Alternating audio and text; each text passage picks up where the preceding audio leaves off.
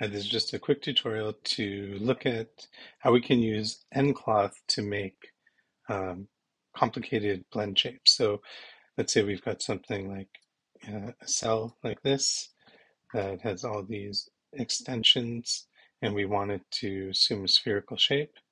Then we can use nCloth to make the target shape.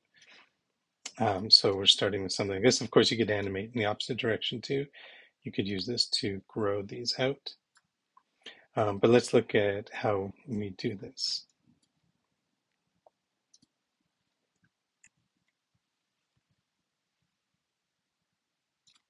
So I'll just delete all of these things here. Start from scratch. So we have a model that just looks like this, and I just extruded out some faces with some divisions to make something like this. And I added this one extra division um, to look at a secondary branch and how it handles it, but also what the limitations are of something like this. So you can see it's not smooth because I added it after the first smooth, so it doesn't look exactly right. When I hit 3 on the keyboard, it looks okay.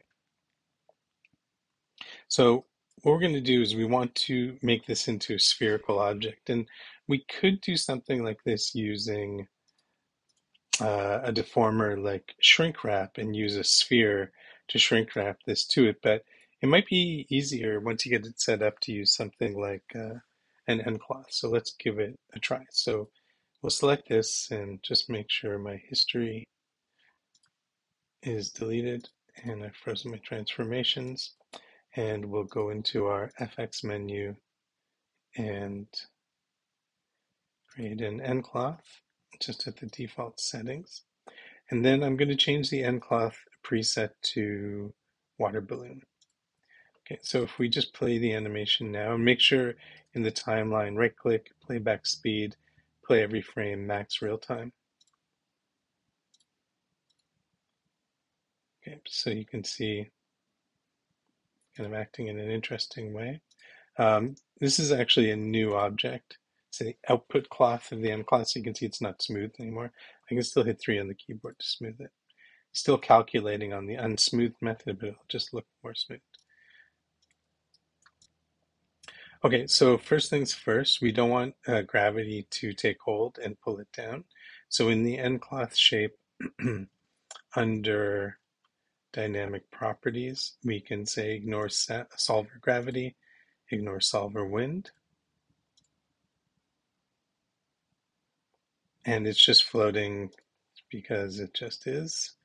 So down here under pressure, we can use the pump rate to inflate it. So we can leave the start pressure at 0 and turn the pump rate to a high value like 100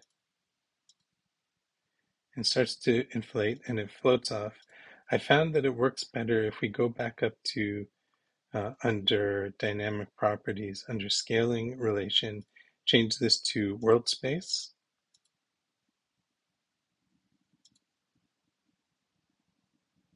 And just let it inflate. And we're just trying to allow this to turn into a sphere as much as possible. There are different things we could change here, although this is doing a pretty good job. Obviously, it's making it a little too big, but that's okay. We could, here under quality settings, turn on sort stretch links, trap check. This shouldn't be a problem here. That just, trap check means if, let's say, this vertex got stuck inside the body, it's going to check for trapped vertices and try and push them out. But since we're pushing everything out already, it shouldn't be an issue. So other things, what can we check? Incompressibility and airtightness. What happens if we turn airtightness to 0? This is in the pressure settings.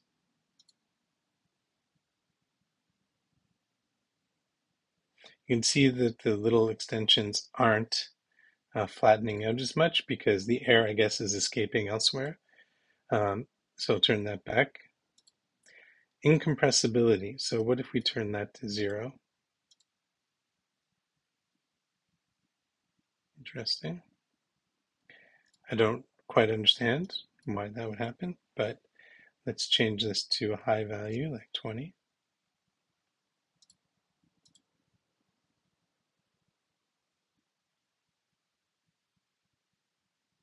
Okay, so it's not really making a big difference for us.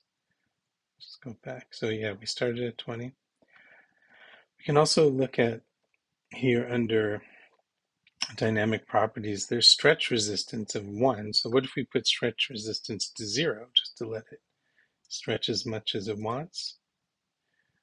It's something else because there's nothing linking these bits that are close together. And usually a stretch value or compression value of 0 results in strange results. So if you want something very low, you can try 0.1, for example. So there'll still be some resistance. It might act a little better. Not good. Let's try high value, say 10, or at least a higher value. And we're kind of running into the same issue. These little things are not compressing, or sorry, stretching to go flat. So we'll go back to 1.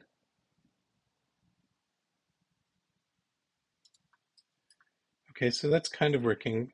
You can see it doesn't really work on our little extension here. So if you have a more complex model, you might have to do this in stages or something. I'm going to try and change the restitution angle. So restitution angle, let's give us a tooltip here. No.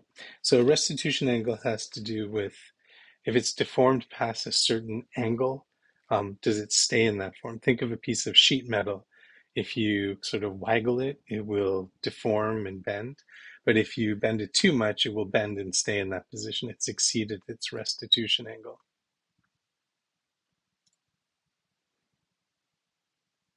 I don't think this is going to make a difference here. Okay, bend resistance, no. Input mesh attract. Rest length scale. Why don't we put this at a lower value and see? It starts at rest, so it'll probably shrink down suddenly. Or no, not at all. Getting kind of a different reaction. Let's set this to 1. So it's happy at its state of rest.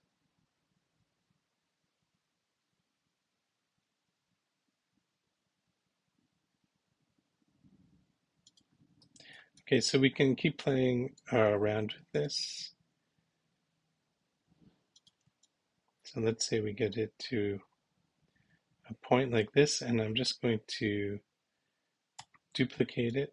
So when you duplicate an nCloth, then you're just making a copy of the mesh without any connections to the nCloth there. So that's just an easy way. And then I'll duplicate the nCloth here at its beginning state. So this will be where I start. We've created this thing now. I'm going to hide the nCloth itself. So the nucleus, the nCloth, and the object it was originally assigned to.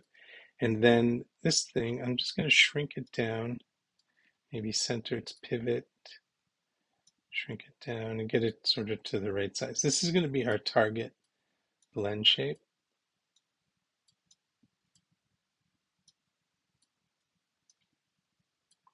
I'm going to freeze its transformations. Actually, I'm going to undo that movement and just keep it at the scale that I want and then freeze the transformations. I just can't remember what we want here. So this one, we'll delete the history, freeze its transformations, and we'll create I'm going to put it in the middle of the world actually. So a quick way to do this is just to grab it, hold down X, snap it to the middle. You can also do it up here if we go to absolute transform and just type 0, 0, 0, 0, and then we'll move it to the 0 point in the world. So if I just move this over,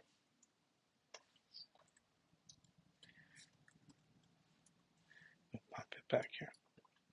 Okay, so let's freeze its transformations and we'll go to Windows, animation editor, shape editor, create a blend shape, and then we'll select this thing, go to create, add selection as target. And now they share the same topology, all the same number of vertices. Okay, so yeah, freezing transformation is always a problem. So I'm going to move this thing to the middle of the world and freeze its transformations again, and then just hide it. Right, so now, because it was inheriting that transformation too. So by putting both things at the middle of the world and freezing their transformations, they're just sitting on top of each other. So let me unhide that thing I just hid. I can move it over here now, and if I don't freeze the transformations, it will just remember that it's at the beginning or at the origin. So, it's made kind of a pufferfish looking thing here. If we want to smooth this out, we can use the sculpting tool. So if we smooth the target here, it will be reflected in the blend shape as well. Sculpting tools are good for this, and you can try relax or smooth, but I think flatten is probably the one that we want. So with this small brush and a high power, so you can see, let's look at this one. So that's, I can't see my mouse. So we're going to flatten out this one on the target. And you can see it's flattened out on the blend shape object too.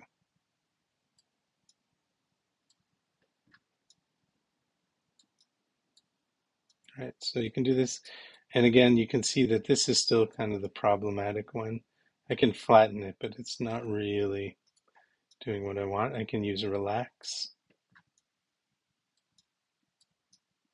to sort of average the position of the vertices there and kind of get rid of it that way.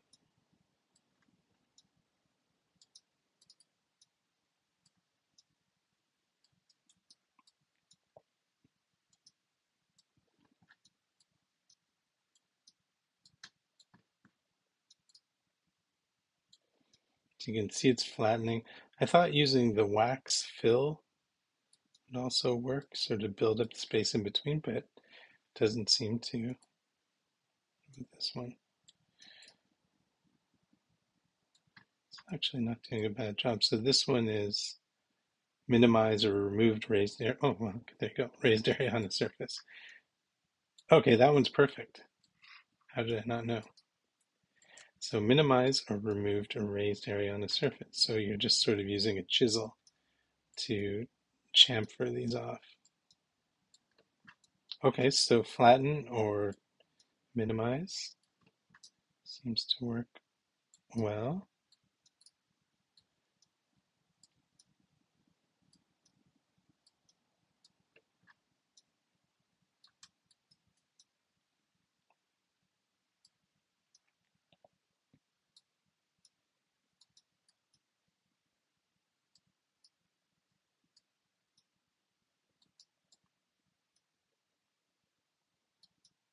Okay, so something like that. Get out of the sculpt tool, and if we go back to our blend shape, you can see it's not perfect. I could spend some more time doing that, but now we've got a way to animate from this to this. And let's see what happens. This guy up here. Let me just hide the target. And so it kind of shrinks down into the surface. So a little bit of setup, but you could do something interesting. This looks like a type of kinocyte red blood cell. It's kind of interesting.